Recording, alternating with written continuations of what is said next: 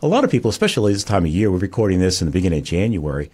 People want change. They want to make some differences, do things different this year.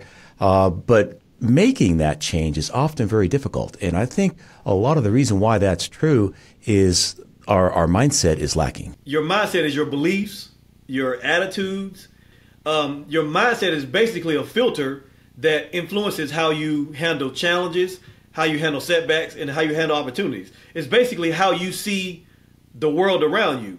I would like to say your mindset is like the control panel of your life. Welcome to the Natural Health Matters podcast, where it's all about maximizing your health potential so that you can look and feel your best at any age. I'm your host, David Sandstrom, and this is episode number 135. Today we have on the show Larry Davis. Larry is a Christian life coach, speaker, and podcaster. He helps people address limiting beliefs, self-esteem, motivation, resilience, and more. He believes mindset is critical to personal growth as it shapes how people perceive themselves and the world around them. Larry, welcome to Natural Health Matters. Hey, thank you for having me. I'm honored to be here, and I'm excited about our conversation today. Yeah, I think this is going to be great. You're a mindset expert, you're a health coach, and I want to get into some of that for sure. But first, let's get to know you a little more. Can you give us a little bit of your backstory and how you became a life coach, how you got to doing what you're doing today? Yeah, so how I got to doing what I'm doing today is it was through failure. About a little over 10 years ago, I went through a low point in my life. I went through a divorce, and I found myself in a lot of debt and things like that. And I think I just realized that where I was a result of me not growing, and I blamed it. I kind of sort of blamed it on not having mentors in my life and not having people in my life to show me the way. And although that was true, I couldn't rest on it. I couldn't just, continue to place blame in something else or something that I didn't get or people that didn't help me. And so I couldn't place blame in that.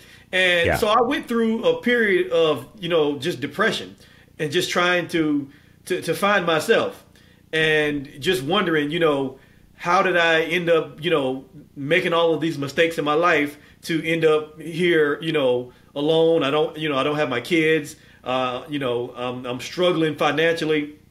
And just through that process of just kind of, being depressed, I decided, now my background, I grew up in the church. My grandmother, helped instill faith in me. And so I think I knew where to turn, once I hit rock bottom, I knew where to turn. So I opened my Bible and just started getting in the Word of God and to find myself. And just through that process, I started reading and studying, the Word, and I found myself just doing that so much. So I was spending, 7-8 hours a day just studying my Bible. And through that, and then that'll transform you. Definitely. Yeah, definitely. And just through that, I started with the Bible, and then I started branching out to other types of books, other self-help books, personal development types of books. Yeah. And then, I just started realizing, man, if I would have known this, I would have done better. Like, I would have known, I realized I didn't know what I didn't know. And so just kind of going through that process, I started learning a lot about how I was supposed to grow as a man, how I was supposed to develop my character, and all those things. And then how I was supposed to shift my mindset. And so just after learning all that, reading a lot of books and stuff like that, probably a couple of years after that, just me growing myself, I heard God say, tell me, I took you through this so that now you can teach others, so you can show others. And the thing that you was looking for a mentor and you was looking for a guide. Now I want you to be that to other people. And so that's kind of how I got started with the coaching and speaking and podcasting and stuff like that. Yeah, that's great. I appreciate you sharing that. The concept of having a life coach is kind of new for those that haven't heard of that. So can you just tell us, what is life coaching? What do you do for people? Yeah, so life coaching is, it's similar to counseling, but it's completely different from counseling. So I guess you can kind of look at it the same way, but it's completely different. Counseling is more along the lines of a counselor would listen to you, and then just kind of try to get you to understand, the things that you're saying, and then understand, how you're viewing the world, and try to get you to, have a different perspective on your problems. So basically, a counselor is there to just kind of guide you. They're not going to give you concrete instructions, although they may give you advice, but they're not going to tell you exactly what to do, right, because they want you to go through a process of discovery, self-discovery. Yeah. And so, and it's also, counseling is more along, deals with things like, trauma and things like, clinical type of issues like depression and things like that. Yes. On the other hand, coaching is different. It's not much. It's similar to a sports coach, where a sports coach is, teaching you and guiding you with learning, how to be a better athlete, or learning the plays, or learn the playbook, and, trying to get the best out of you. That's what life coaching is. It's just a guide that's trying to pull the best out of you, the potential that you have. They're helping you to tap into that potential and reach your potential. And so a coach kind of comes alongside you and kind of gives you some guidance and directions. And, also just kind of works with you basically to get you from where you are to where you want to be. So that's how I would sum up a coach. It's just a person, a guide to get you from where you are to where you want to be. I got it. That's fantastic. Great description. Every pro athlete has coaching, right? They wouldn't even think about being a professional tennis player without a coach, or a professional PGA golf tour member without having a coach. But yet we think we can get through life as a Lone Ranger, right? How much more so do we need a little coaching? I'm totally with you. It's a great thing you're doing. I really appreciate you. So let's talk about the Bible. Bible says in Romans 12:2 that do not be conformed to the pattern of this world, but be transformed by the renewing of your mind. And I'd love to go in depth with you about that topic there, about renewing our minds, because a lot of people, especially this time of year, we're recording this in the beginning of January, people want change. They want to make some differences, do things different this year. But making that change is often very difficult. And I think a lot of the reason why that's true is our mindset is lacking. We don't have the skills there. So can you talk to us a little bit about, what mindset is and how that can help us get through life? Yeah. So your mindset, a person's mindset is basically it's your mindset is your beliefs, your attitudes, and it's something that affects the way that you see yourself, the way that you see the world around you. Your mindset is basically a filter that influences how you handle challenges, how you handle setbacks, and how you handle opportunities. It's basically how you see the world around you. And, it's just kind of, your mindset is made up of the beliefs that you have, the beliefs that you have of the world. And so it kind of shapes everything you do. I would like to say your mindset is like the control panel of your life. It shapes what you do. It shapes how you view things. And so if you have a certain mindset, for instance, if you have a poverty mindset, then that shapes how you move around in the world and how you handle your finances. That also shapes what you believe about how much you can earn if you have a poverty mindset, right? Yeah. If you believe that, okay, I can only earn so much, right? Right. Or you believe that, okay, God didn't bless me with what talent or whatever you may see someone else have that has a lot of money, or God didn't bless me with that. And yes, God does bless us with different levels of, talent or ability or even wealth. Yes, he does. But I believe that some people don't even tap into what all of God has blessed them with because of a certain mindset that they have. So that's just an example of the mindset. And then, so when we're thinking about, Romans 12:2, renewing your mind, because you think about what it says, first of all, don't be conformed to this world. what is this world? This world is things that are man-made, things that we come up with as a society. We have determined, who's rich, who looks good, who's cute, who's hot. Like, we've determined that ourselves, and we've determined who's successful and who's not successful. Those are our metrics. Mm-hmm. But God wants us to renew our mind to what's true. What did He say about you? What are the things that He wants you to think of? Who has He called you to be? So that's where you have to renew your mind and understand that, hey, this mindset of believing what the world wants me to believe that's not what God wants me to believe. And so it's crucial to renew your mind, because when you renew your mind, you understand that, okay, I can have a mindset that's set on the things that God wants me to do and not be fixed on what the world wants from me, because the world can just decide whatever they want and pressure you to believe that. So that's kind of how I, does that make sense? Yeah. I think I understand I think I'm tracking with you here. And that is to not accept the status quo. Be willing to look down the road a little bit and say, well, what I'm thinking and saying and doing right now, where's that going to take me? What path am I on? And where would I like to be? And I think that's what a growth mindset is, right? I mean, you talk a lot in your YouTube videos about mindset, growth mindset. So is that what you're talking about there? Absolutely.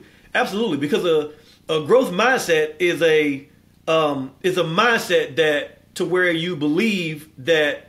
Before I tell you what a growth mindset is, let's take it back to the opposite of that. The opposite of that is like more of a static mindset or a fixed mindset. That type of mindset is where you believe that I was born with what I was born with and I can't get no better. Or I was raised in this family and I can't get no better. Or I'm this color, or I'm a man or I'm a woman, and that's just, that's where you just believe, I have this much intellect and this is all I can, I'm not smart like those other guys. Things like that. That's a static mindset, and that's where you believe that your abilities and your qualities are set in stone and they can't be improved. This is my station in life. But on the opposite side of that is where you a growth mindset, to where you believe that your abilities and your qualities can be improved. It can be developed through learning, through education, through growth, and just through your persistence and seeking out the wisdom and the knowledge that you need to grow. And it also helps you with understanding that you don't have to accept any of those limiting beliefs, because you can have a growth mindset and change that. Yeah, very good. One of the examples of that I'm thinking of that's coming to mind as you're talking is the idea that our genetics determine our health outcome. And we're realizing that is really not really true. I mean, we do inherit a certain amount of genetics, and we might have some genetic predispositions, but our lifestyle choices have far more influence on our health outcomes than our genetics do.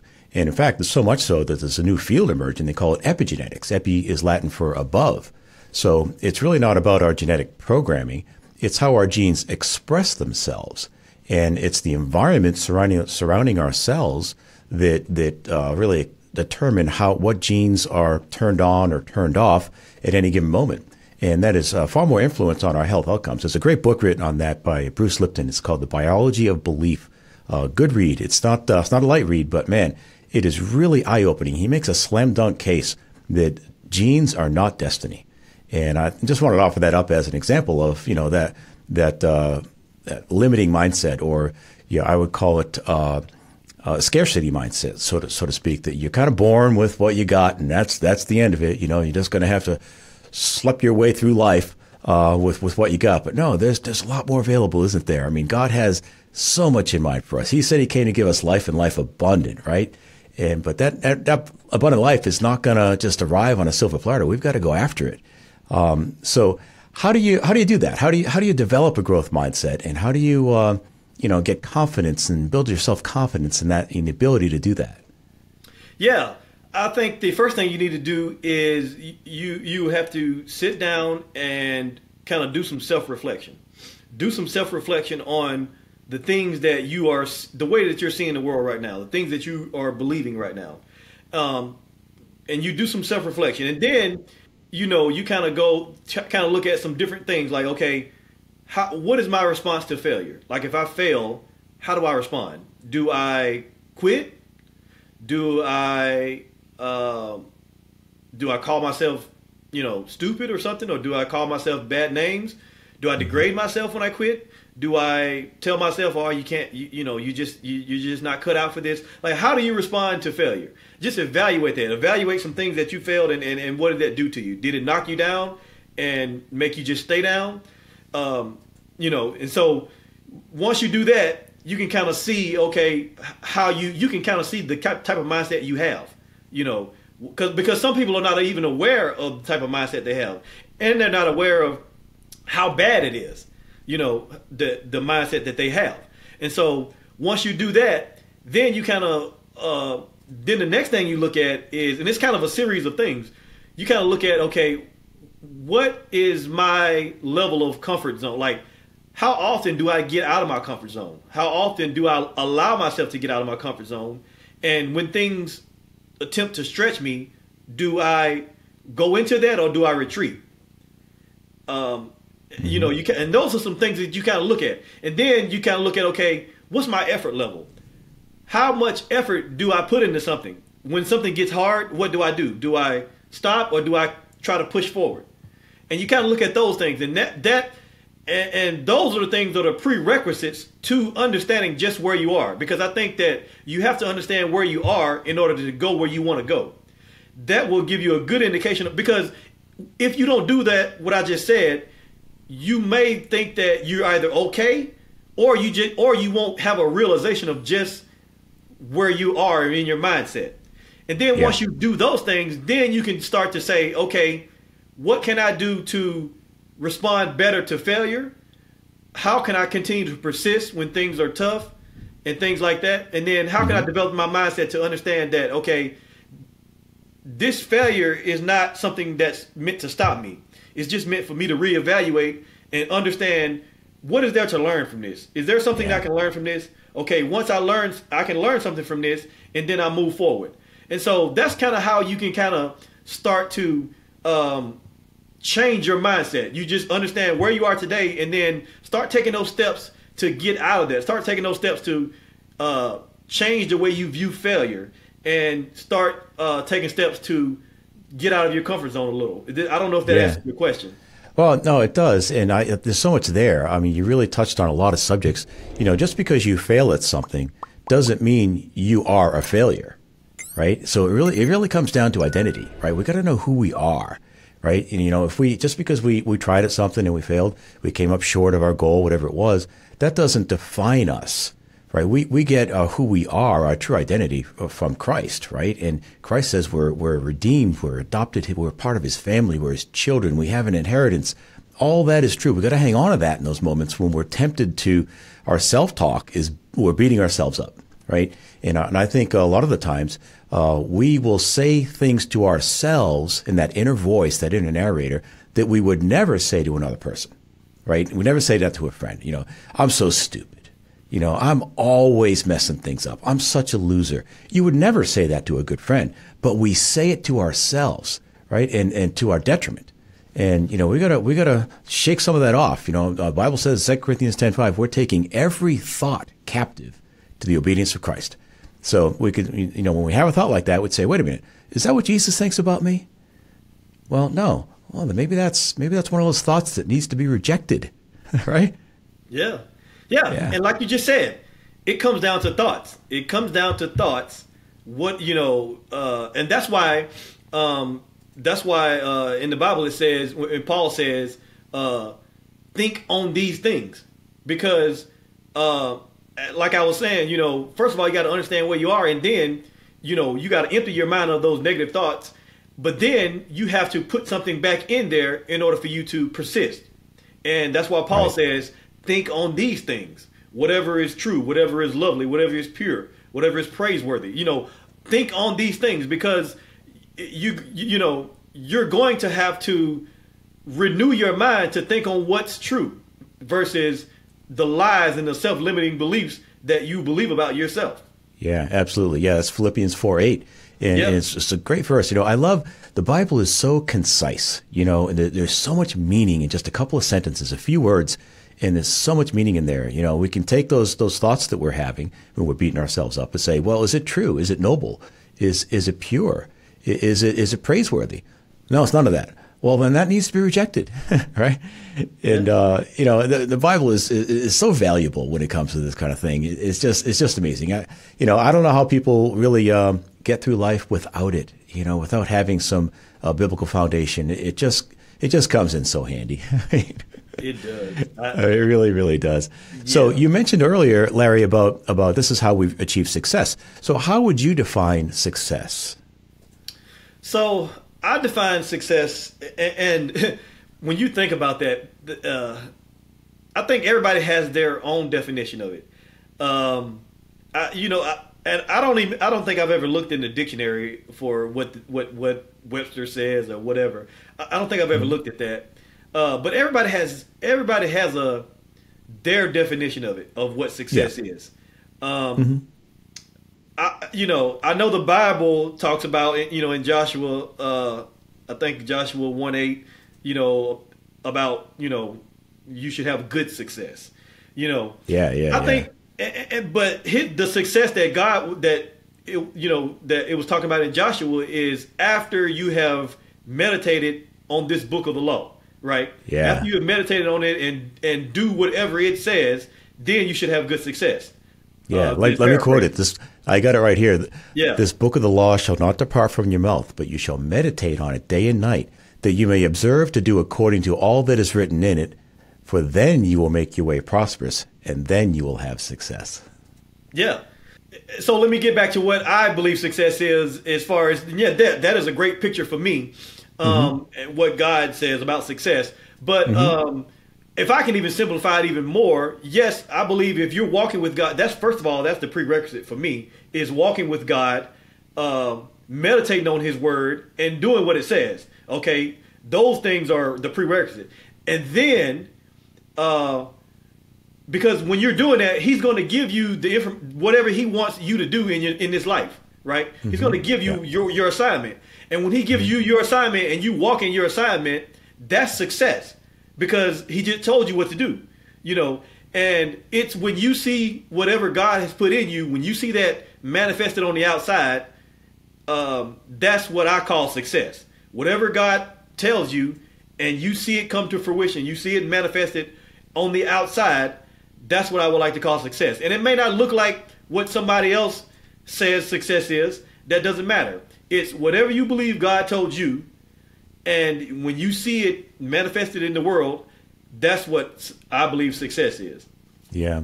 And, it's pretty impossible to discern what God is telling you if you're not familiar with his word, right? Because it always has to go back to the word. You have to be, if we believe God's speaking, we have to be able to reconcile what he's saying to his written word, right?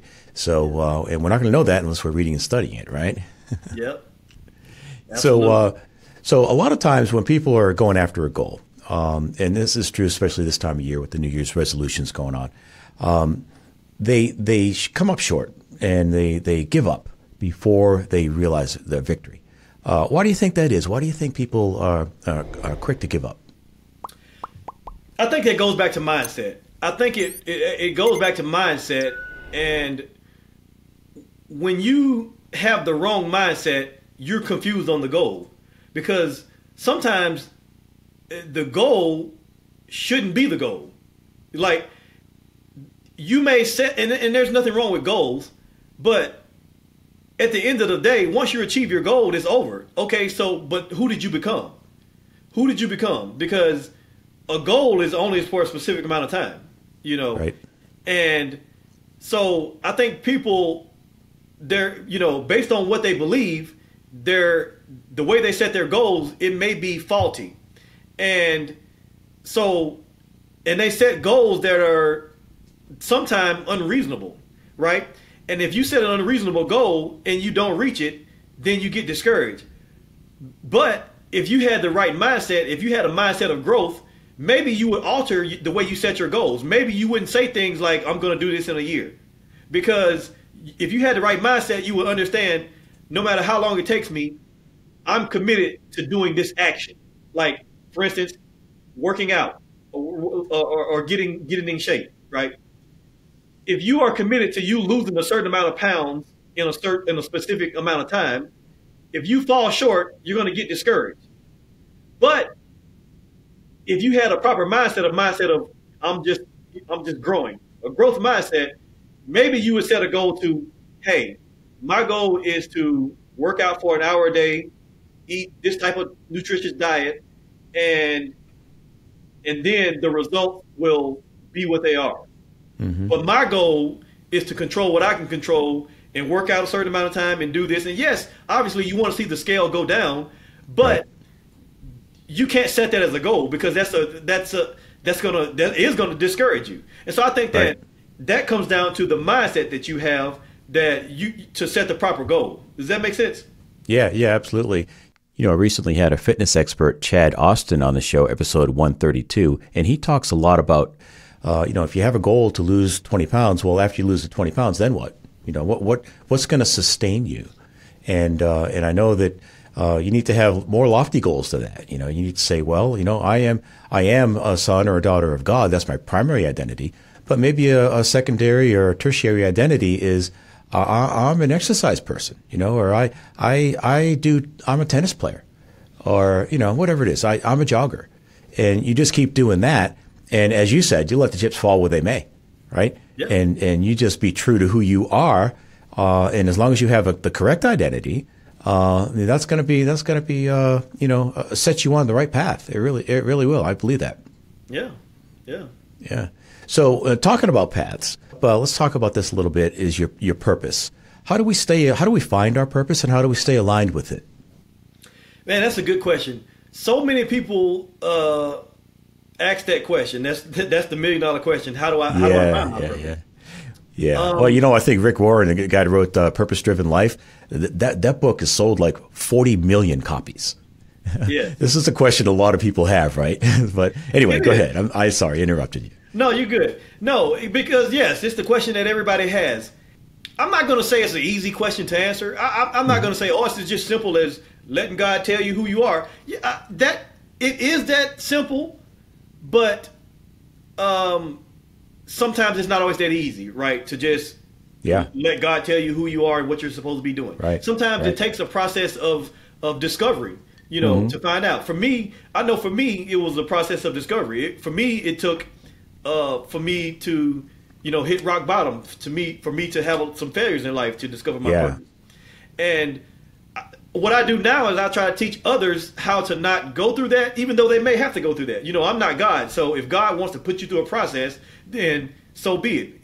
He's sovereign. That's what he wants to do. Mm-hmm. And, but if I were coaching people and guiding people, I would tell them, yes, pray to God, seek his will, seek his guidance for your life. And then just put all of your focus on him. Put all of your focus on him. Pray, study scripture, and just say, Lord, I'm here to serve you and I'm here to worship you. Right. And when you do that, he'll start moving you in a certain direction. And I know that seems simple. It sounds simple, but it's really not as simple as I'm making it sound. You have to really seek God. And when you seek him, and then you say, Lord, I'm here to serve. I'm here to serve, and I'm here to glorify you in everything that I do. And once you do that, the natural giftings and abilities that you have will start coming out, and you will start putting your hands on things that you're just naturally gifted to do. And then you'll find your way. Or somebody may tell you, hey, you look good in this, or you do good in that. Sometimes somebody else will tell you. And so I think that you have to get moving. I don't think that you can find your purpose just sitting on your couch and saying, God, just show it to me. I don't think it's going to necessarily happen like that. Although it could. Again, God can do whatever he wants to do. He can do whatever he wants to do. But for the most part, you have to start walking and doing something. So I would say the first thing you can do is just serve. Just serve. And and you serve, you'll start seeing what your purpose is. And then once you know your purpose, then you will understand, everything else will open up for you. You'll understand the decisions you have to make. You'll understand the people that you need to be around, who needs to be in your life, who doesn't need to be in your life, where you need to go, where you need to work. Like all those things will start lining up. Yeah. You know, sometimes people are trying to find the job, but find yourself first, and then the job will find you. Yeah, yeah. You know, I'm thinking about the verse. I'm pretty sure it's Matthew 6:33. Seek ye first the kingdom of God, and all these things will be added to you. Right. Yeah. I think that's kind of sums up what you're saying here. Is you know, if you put God first, you won't go wrong. You won't be sorry. Right. Oh, and one more thing. Go ahead. One more thing about purpose. I also tell people this, and they don't want to hear it when I say this, but I tell people, especially people who are not a young person, but people who are, you know, have lived a little bit of life, you know, maybe 30s, 40s, or whatever. I tell them, I say, you know what your purpose is. I believe you know it. You know it inside. You just don't want to believe it, because sometimes our purpose is you don't want to believe that's it. You know what it is deep down, but you just don't want to believe that's it. Whether it's due to fear or just believing that you're not, you know, you're not enough, or you're not cut out to do that. A lot of times people know what it is. They just are hesitant to walk through it. Yeah, you know, Larry, I think that's so wise to say that. I'm going to share a quick story. I was at a retreat, a men's retreat, about 20 years ago, a little over 20 years ago, and it was put on by John Eldridge and the Ransomed Heart Ministry. And at the end of the retreat, there's probably 200-300 guys in the room. John got in front of the group and he said, "Hey, in terms of finding your purpose in life, look at it this way. If success were guaranteed, money were not an object, and success were guaranteed, what would you do?" And I really liked that question. And I said right then and there, I said, you know, I would write books and talk about the books I've written. That's just a passion, God-given passion that God has given me. And a lot of guys say, well, I don't know. You know, I have to give that some thought. You know, I don't know. But, you know, when you strip everything out of the way and say, well, you know, that's what God has put inside my heart. And usually, as you touched on, it's fear. It's fear that gets in the way. I'll never be able to do that. I'll never be able to be as good a speaker as Martin Luther King was. Right. Well, maybe not. But God has a plan for you too. And if you have a passion in your heart, you strip all the fear away, you'll see it. It's there. I agree with you. Yeah, it's there. Deep down inside, it's there. So, Larry, we're wrapping things up. If you wanted to just share, would you share something that you want the people to remember from our conversation today? What is the most important thing we talked about? Man, I think the most important thing that we talked about was renewing your mind with the Word of God. In this day and age, everything is moving so fast, social media, all these things that we got all these voices in our head, and it's so much pressure to conform to what everybody's doing. There's so much pressure for you to live like the world is living, live like everybody else is living. You know, there's so much pressure to do that. And I just want you to slow down and just, put your mind on God, get in His Word, and start and renew your mind. Because once you do that, like it says in the scripture, then you will know His perfect plan for your life. You will know His perfect plan for your life. You will know His perfect will for your life. And that's, at the end of the day, I love it. That's what we're all seeking, to know His perfect will for our lives. Yeah, that's really good. You brought this verse to mind, Larry. I want to share it.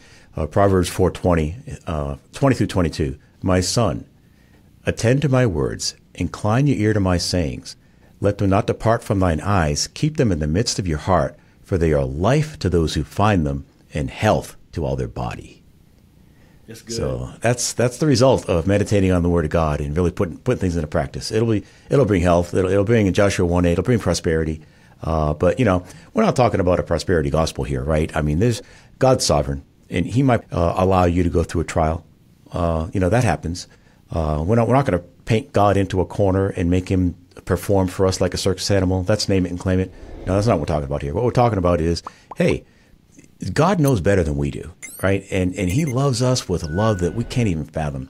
And we need to surrender that goodness. We need to surrender to His love, give up our own agenda, and put our trust in Him, and we won't be sorry. All right, Larry. How can people get a hold of you?